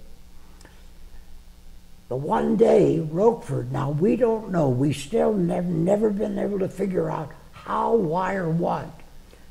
He went to the Tokyo hospital to visit the ambassador's wife, who was a patient there. He got on the elevator, went up, got off at the top elevator floor, and took the stairway up to the roof. He got up on the roof. He had an 8mm camera, and he stood up there and he surveyed 365 of Tokyo. The factory smokestacks and buildings and so forth. That night, that cartridge was in the diplomatic pouch to Washington. And that was used for the Doolittle raid. So the pilots and the navigators could see where they were going. Very true. But it was perfect. Yes, it was. He didn't even get in to see the ambassador's wife. That's all he did. And the Japs never knew anything about it. And that was before the war. Yes. So we knew things were heating up. We There were many indications. Did you know about the mock-up beaches of Normandy that we built in England? Yeah, that was the first division that Patton was going to handle. Right across from Port of Calais. And he was there by himself with a couple technicians that were moving the things around, putting fires in the buildings so their smoke was coming out the stack, but there was nobody there. There was also a mock-up of Omaha Beach that was built over there. Oh. Were you aware of that one? No, I wasn't aware of that. Well, you may have just cleared up the mystery about where that information came from to build that beach. That's which came from a forward observer on Omaha Beach Yeah. who lived here, and Bill Smith, who you probably knew Yeah. at some point. That's an interesting connection.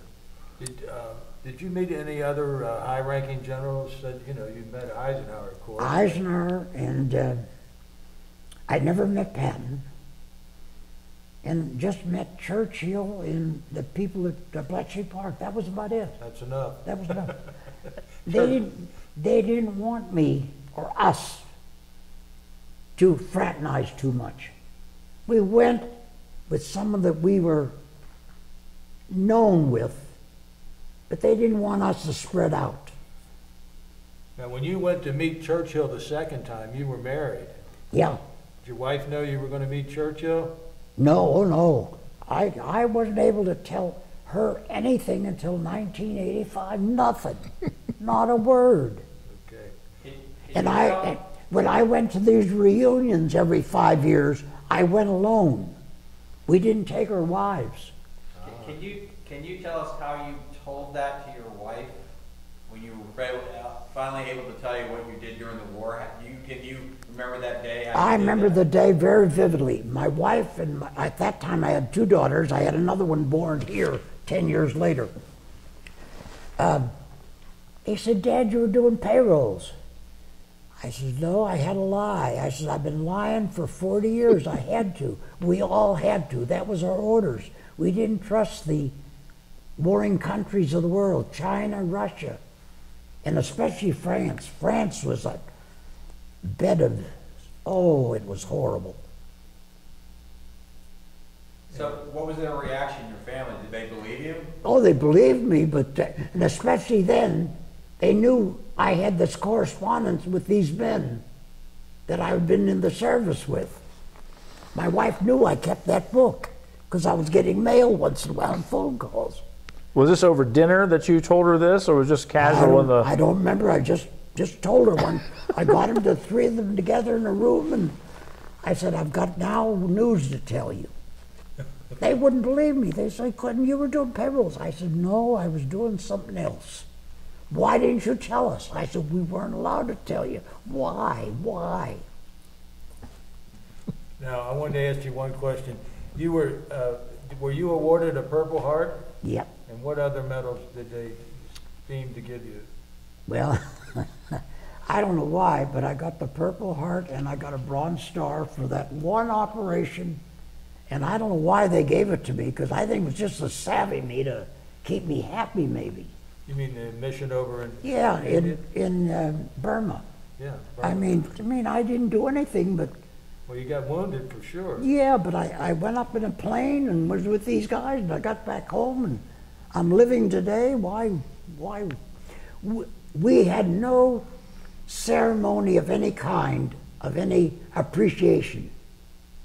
Anything, we among us, we'd celebrate if we broke some messages. But there was never a meeting where, I got the Purple Heart. I mean, we just forgot about it. It was just personal, and that was it.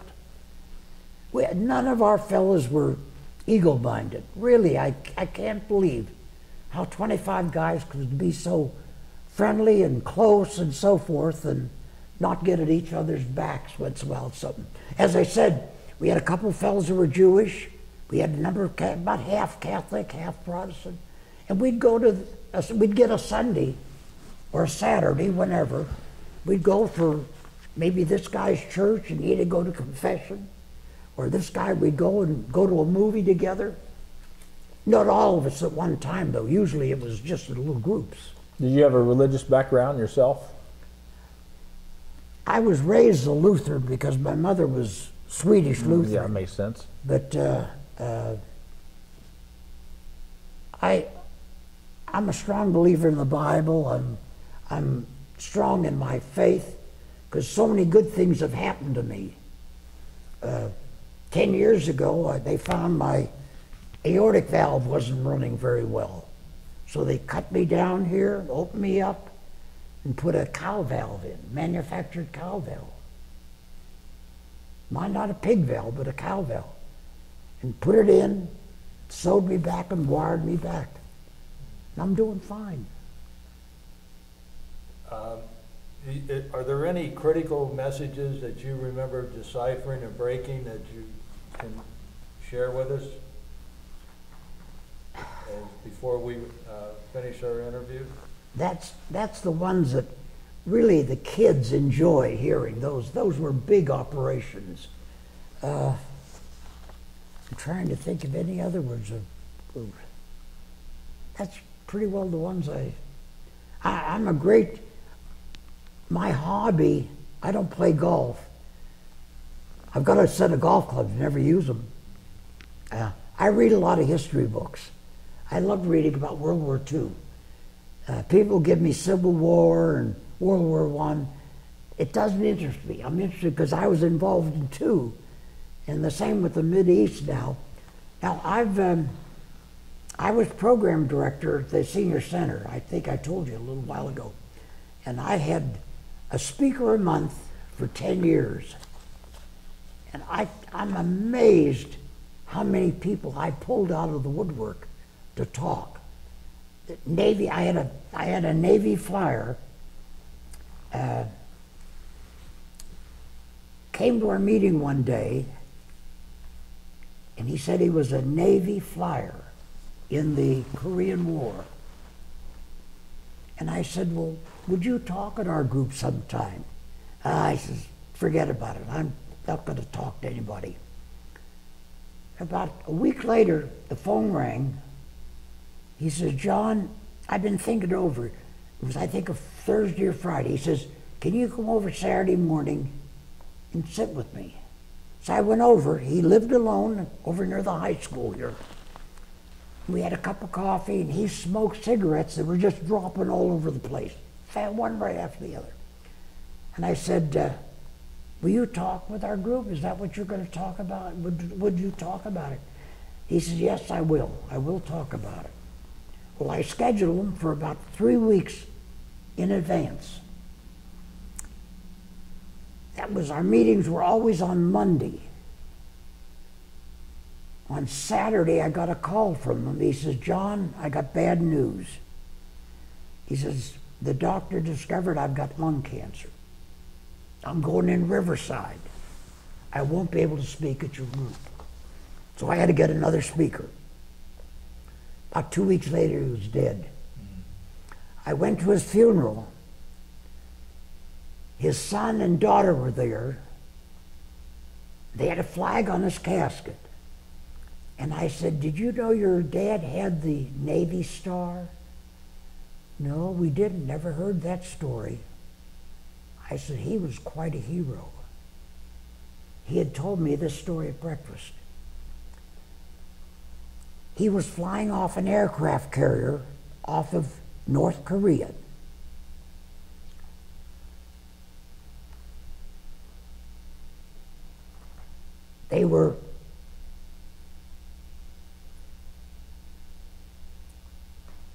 The troops were going up to the Chosin Reservoir, and this Army unit was sitting in the lower part of North Korea, right over the border, and they were bombing that trail where these trucks were coming down, supplying these North Korean on the fight for South Korea. The rest of the squadron dropped their bombs, and he told them, head back to the ship. He had one more tank on his wing. I'm going to make one more flyover on that supply trail, which was real narrow. He was lucky enough to hit the first truck on that trail. Then he headed back, and he had us drop in South Korea, the northern part, where it hits North Korea. There was a field there, an emergency field, so he could refuel to get back to the ship. When he got back to the ship, the executive officer met him as he got out of his plane. He said, "The captain wants to see you right away in his quarters." He goes back to the captain's quarters. The captain said, "Why were you late coming back when the other ones came back?" He said, "Well, I had one wing tank and I thought I had enough gas to get back to our territory." He said, "That's endangering your life, the plane. We didn't want you to do that. You know you shouldn't do it." Well, he said, "I did it." He said, "You come back tomorrow morning and you're going to be at the captain's table. I'm going to reprimand you." The next morning he came, got dressed up, and came into the captain's quarters. There was a man sitting there in uniform. And the captain said, "You know, you have some serious charges on you." But he says, "We're going to forget about it." He said, "This man here was one of the officers of that Army or Marine or whatever it was company that the Japanese had surrounded. And these supplies were coming down for these North Koreans that had them surrounded." So he got the Navy Star. But he never told us, he told me, but he never told the kids. So I told him that at the funeral. Good So story. remember these stories. That's a good story. Good story. Excellent. Well, I want to thank you so much for No. giving us this interview and all the intriguing and wonderful stories Yeah. and remembrances. It'll be a great history for kids and people that want to review it. I think it's good. And this will give an incentive to go to the library and follow it up. Yes, sir, it will.